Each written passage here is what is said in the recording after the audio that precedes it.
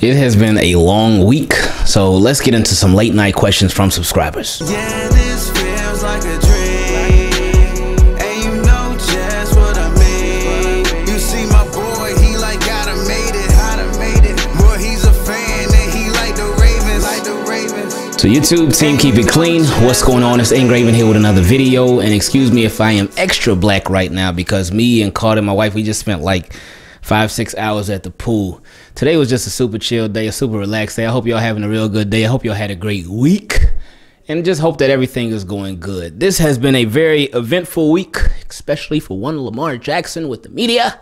But it's all good. It's all part of the game, man. Anyway, I love y'all, team. Keep it clean. Shout out to all the patrons. Shout out to everybody. Thank you for supporting. Thank you for being willing to support. Thank you for positivity. Thank you for supporting other people too. I've been just seeing such a widespread of support, not just on here, but just on Ravens YouTube, period. Different Ravens YouTubers working with each other, even Ravens YouTubers working with writers who don't even do YouTube, but having them come on a channel and stuff. Special shout out to Huddle It Up Films. My guy Jason, and I'm sure y'all very familiar with him, but he has been grinding. Shout out to Cole Jackson because he has been grinding. So, man, and of course, you already know, keeping it real, my boy Jose Verduzco, of course, Sonny SCG Sports. It's just, and I could keep going on. I know my guy Kevin Redline, my guy Jermaine, my guy Coach. I could go on forever, of course, simply because it's certain. It's like every time I want to stop, I don't want to leave anybody out. I don't want to leave anybody out, but I'm gonna stop there, and I'm not stopping there because I'm leaving. I'm stopping there just because we could go on this list forever. But anyway, I'm just happy for everybody. I'm glad for everybody. I'm glad everybody's like things are just moving right now. Shout out to my guy keeping it real. He got his studio now. And he's in the beginning stages, but you can already tell the way it's going. It's gonna be nice, man. It's gonna be nice, and I'm just happy for them, man. Simply, of course, continuing to do his thing with all the crazy edits. You already know how that goes. And I'm gonna stop because I could get into everybody's story and how proud I am of them. But we would be here literally like forever. So all y'all Ravens YouTubers, I love y'all. I really do, and I'm super happy that everybody's eating. But anyway, let's get into these questions. First question on this episode, good timing too, because this came from my guy Raven Pride. He said, "What's up, Ingraven? This your boy Raven Pride. Before I give you my response on Shannon Sharpe, I first would like to say hope you and your family are doing well. I cannot forget Pookie and myself and Gypsy. That's his dog. My dog, which is a Siberian Husky. Hope Pookie's doing fine. Oh yeah, she's good. She's doing great." He said, I hope you enjoyed that video of Gypsy when I asked her if she's a Steelers fan. Well, oh yeah, I did, man. His dog, like when he asked his dog if she was a Steelers fan, and she like started crying and she started like looking all ashamed and stuff. So she is no Steelers fan. Anyway, he said, to my response, as we know that Lamar Jackson's mom is his agent, his manager, and his liaison.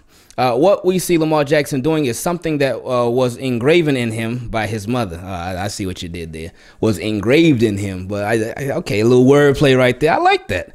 I always appreciate good wordplay. Anyway, he said, she, which I do believe has mentioned several times to Lamar that no matter how great you have become, always remember that it's a gift from God. And please never forget where you come from.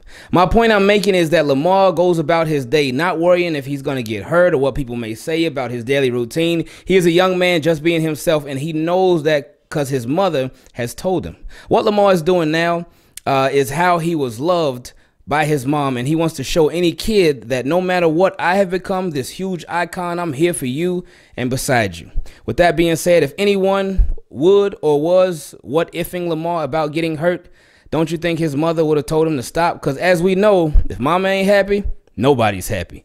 P.S. That comparison to Lamar was Shannon having a moment like Josh Gordon fiending for weed is like Shannon fiending for his grandma country butter cornbread. Ooh, okay. Well, yeah, Lamar Jackson was he was certainly raised the right way, and you can even from us who are not up close and personal with Lamar Jackson, you can tell that he was raised the right way when you hear responses that he has to different questions and how he engages with people and how he speaks to people. Yes, sir. Yes, ma'am. And just the way that he carries himself, you could tell that he has a very, very respectful and a certain aspect of respect about him. And that's something that I certainly appreciate. Now, with the whole thing with Shannon Sharpe, it's Shannon Sharpe. He was a little upset. He got a little upset once. Cause I know y'all saw on First Take or Undisputed, whatever the show is. I forget which one it is, with him and Skip, with how he responded when he was reading. How he was responding when he was reading the Lamar tweet, and he was like, "Okay, that's fine. I just won't give advice then. I should have kept my mouth shut. Skip, I should have kept my mouth shut." And I'm like, I just laughing, man, because you could tell he was like, "Do you, bro? Do you?" You know when somebody say something like that, you know they like super upset. Now, with this whole thing, and this. Hopefully this will be the last time we talk about Shannon Sharpe with this whole thing. Again, we all understand, like it seems like with Lamar, and I think Ravens for Dummies, Spencer, last night on him and Jake Lock's podcast, man, Be More Beatdown. Last night on that podcast, Spencer, I think it was Spencer, maybe it was Jake that said it, I believe it was Spencer. But anyway, last night on that podcast, they made a really good point about how with Lamar Jackson, his name, not him, but his name can be so divisive. And what he meant when he said that is that any subject, any topic, anything that's about Lamar Jackson, a lot of people can be like, some people be on the red side, some people could be on the blue side. Not the west side, red and blue side. Not that, I ain't talking about that. But people gonna be on one side or another. And that's why I always say, and I mean this with Team Keep It Clean, I appreciate when, if y'all don't agree with me, fine. That I don't care. I don't mind that you don't agree with what I say. But as long as you share how you feel respectfully, that's the only thing that I care about. That's it. But with Lamar Jackson, so a lot of people, they tend to get disrespectful. And it can just cause, it just seems like it's just all this friction and all this, it's just all this back and forth. And there's nothing wrong with a healthy debate, a healthy conversation or whatnot. But with Lamar Jackson, boy, that be striking some, that presses some buttons for a lot of people. And it was no different with this whole thing. Me, again, the way I feel about it, I understand. I understand that people are like, hey, man, oh, no, Lamar, he's risking this and that, and, oh, man, he could possibly get hurt. Yeah, he could, but this is why I always talk about the media is so powerful. They are so powerful. Because those videos of Lamar Jackson, they were out on Sunday, and they were out on Monday. I did not see not one fan tripping about anything. Nothing. And again, I don't have all the eyes in the world, so maybe there was somebody, but I didn't hear a peep out of anybody saying anything. Oh, Lamar shouldn't have been, nope. Oh, Lamar should have been, nope. I didn't hear anything. But Pro Football Talk, Mike Florio from Pro Football Talk, he said what he had to say. Then Shannon Sharpe and Skip, they said what they had to say. And then that got a lot of fans like, oh, man. And again, not that they were wrong, but with a lot of fans, not just of the Ravens, but just football fans, period, a lot of them think, okay, since this guy on TV said this, since this guy with the blue check mark said that, that's exactly what it is. That's right. That's the only thing that it is. Okay, I agree, and I think that way too. And that's the sad part of the media, man. That's one of the worst parts about the media when it comes to Lamar Jackson. Now, I've seen a lot of people say, "Oh man, he should have just played all-time quarterback." And you know, like, just to back it up a little bit too, there were people tripping about him playing football on a basketball court. Now, like if he was doing it in the slides, that'd be one thing. But he had on Jordans. I don't know which number Jordans they are because I ain't in the shoes like that. Shout out to my guy Sick Kicks, but because he will know. But anyway, he had on Jordans and he was over there mossing the kids and stuff, jumping up, reaching. I said, okay, Lamar, I see you. But if you like, you don't even have to have grown up in like the worst neighborhoods to have done that too. Anybody that's ever played street football, please tell me you never played on a basketball court. You have to have done that. And it's just, it wasn't a big deal. And now back to what I was saying earlier about, there were some people saying, oh, he should have been all-time quarterback. He should have been all-time quarterback. I guarantee you that if he would have been all-time quarterback, that there still would have been complaints. Still would have been complaints. Because I know some people try to use that as their reason. Oh, well, if he would have just played all-time quarterback instead of playing cornerback and wide receiver, then that would have been straight. No, because once a lot of people saw the media start complaining, they would have followed suit and been like, oh, man, see, he shouldn't be playing quarterback for those kids. Shouldn't be doing that. He could get hurt. He could throw out. What's the point of throwing to these kids? You could throw out a shoulder or something, throwing to the kids. There would have definitely been something. I guarantee it. Because with Lamar Jackson, no matter what. And I've seen so many comments that they get it. People understand. They're like, man, why is the media? My guy, Lunch Break Hot Take, my guy Keeping It Real, they just had live streams on this issue like a couple days ago about the media's obsession with Lamar Jackson. But some people in the comment section, they talked about, and again, like I said, these people get it. They say, man, it's crazy how Lamar is doing something positive. He's doing something positive. And the media is like, oh, that's Lamar Jackson? Okay, we got to put a negative spin on this thing. We got to. And I know Shannon Sharpe in I think today's episode of, again, the First Take or Undisputed, whichever show it is, he was like, see, what Aaron Donald did, that's what he should be doing. That's what Lamar should have done. What Aaron Donald did. With how Aaron Donald had a camp, and he was like, Aaron Donald wasn't out there playing with the kids. He was just talking to them, teaching them stuff. And there was even a kid that was like, oh, because he was like, where you get them shoes from? And Aaron Donald was like, oh, Nike made them. And the kid was like, oh, man, I want to be like you when I grow up. Well, I want to be as good as you when I grow up, something like that. And Aaron Donald was like, oh, you'll be better. It looked like a little McDonald's commercial or something. But it was cool. I appreciated that.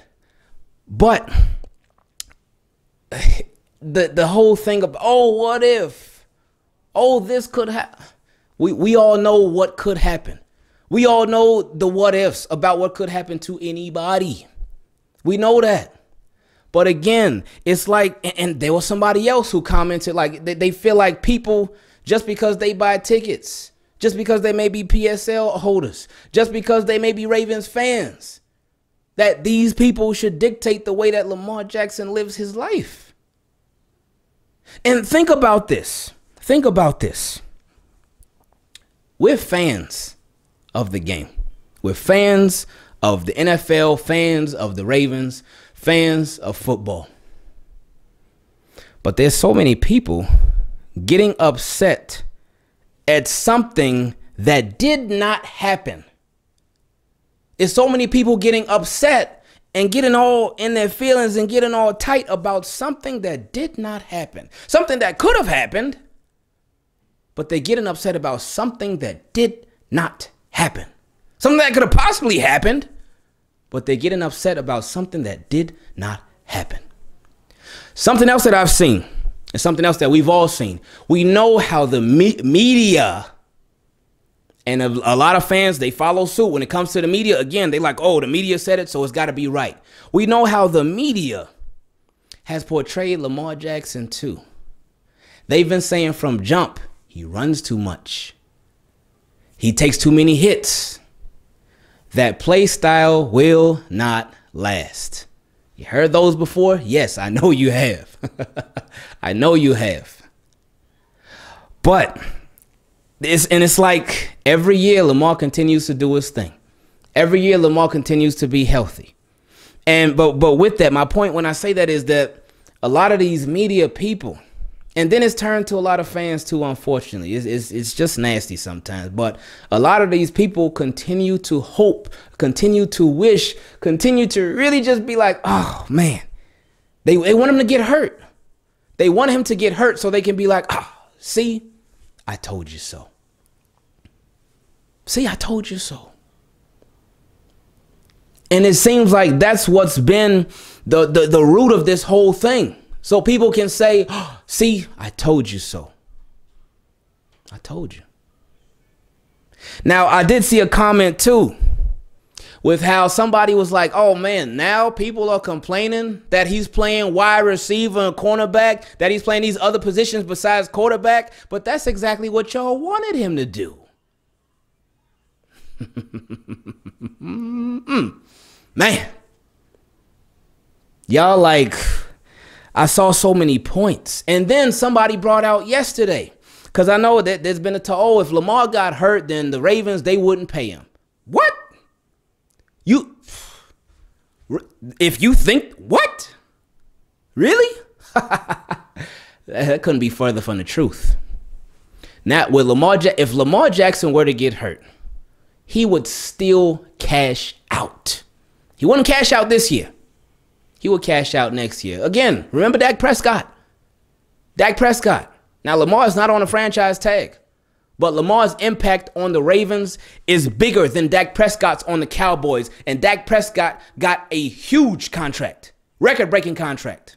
But then my thing, which was even better, I was like, oh, man, great points.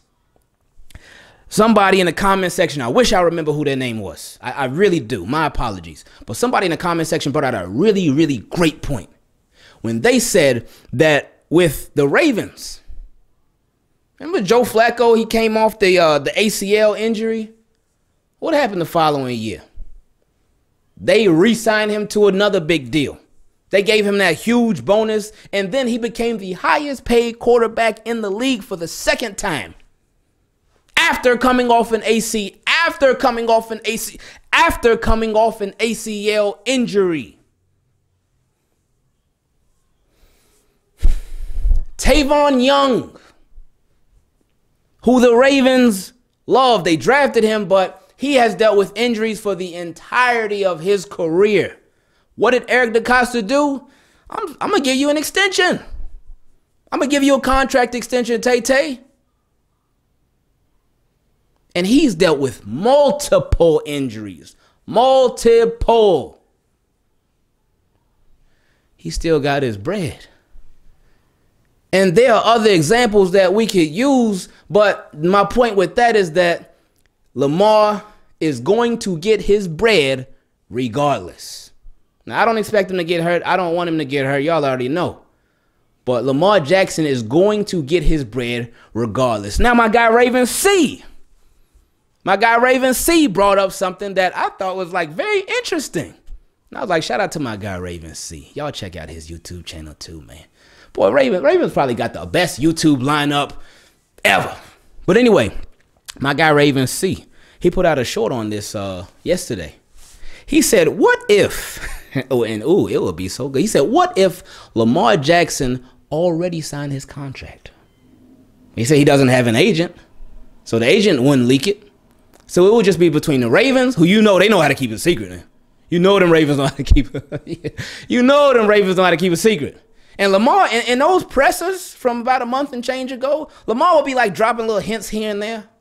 But hey, who knows? But anyway, if he's already signed his big deal, and he could just be looking back, laughing. Eric DeCosta could just be looking back, laughing. Harbaugh could be looking back like, hey, Lamar, you know we put people on injured reserve for a sneeze. Don't play with me, LJ. Nah, just playing though. But what if? What if he did? What if he did? Oh, man. Yeah. Ravens, Ravens better not sign Lamar Jackson to a deal before training camp like they said they want to.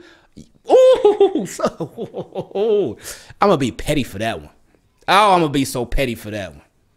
Oh, man. Y'all better hope they don't. Well, those of y'all that be hating on Lamar. I know it's a lot of y'all, man. A lot of y'all. And some people are, well, I'm not hating on Lamar. I just don't wish him any success. I just don't like his play style. It's not for me. It's not a good fit. It's not good. But now, it ain't nothing wrong if you don't like Lamar's play style. Everything ain't for everybody. But I see people every time they speak about Lamar Jackson, it's negativity. And I'm not saying that everything you have to say about somebody has to be positive. Or not even that it has to be positive, but that, again, like, he's not above criticism. Because we criticize him on here too. We talk about the good and the bad. But I see these people that they only talk bad. And that's it. That's it. And then when Lamar does something good, they, oh no, that's really not that good. Remember Lamar Jackson bought the Rolexes for the offensive line? You're like, oh, cool, nice gesture by Lamar. Okay, cool, that was real nice of you. It's better to give than receive. Cool. Oh, he shouldn't be doing that with his money. Huh.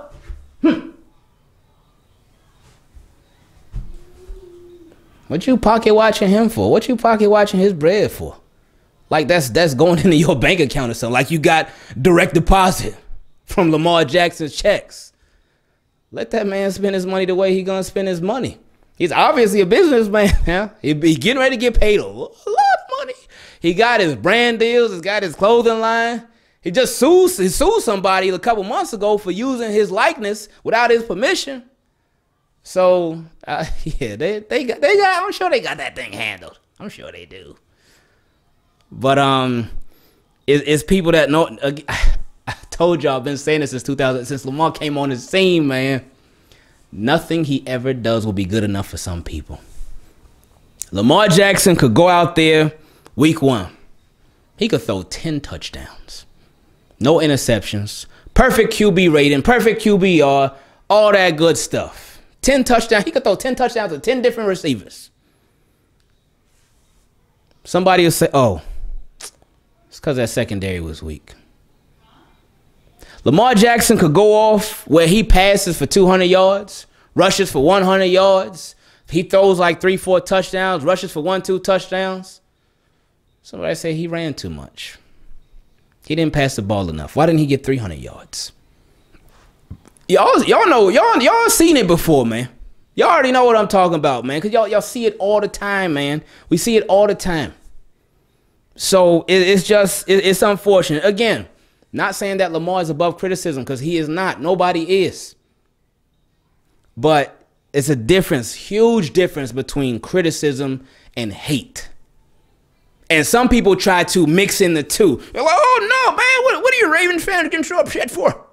What are you getting so upset for, Ingraven? What are you getting so mad for, Ingraven? Well, it's just a little bit of criticism. It's just a little bit of criticism. You can always tell the difference. You can tell by the wording of people's comments, the wording of people's tweets, the wording of people's sentences. You can always tell the difference. It's a clear, especially with Lamar Jackson, it's a clear difference between criticism and hate. Clear difference. And it is not close. It's not. It's not. But it is what it is. Yeah, this feels like a dream. And you know just what I mean. You see my boy, he like gotta made it. Boy, he's a fan and he like the Ravens. And you know just what I mean. You too, team, keep it clean. You see my boy, he like gotta made it. Boy, that's my homie, ain't that right, Ingraven?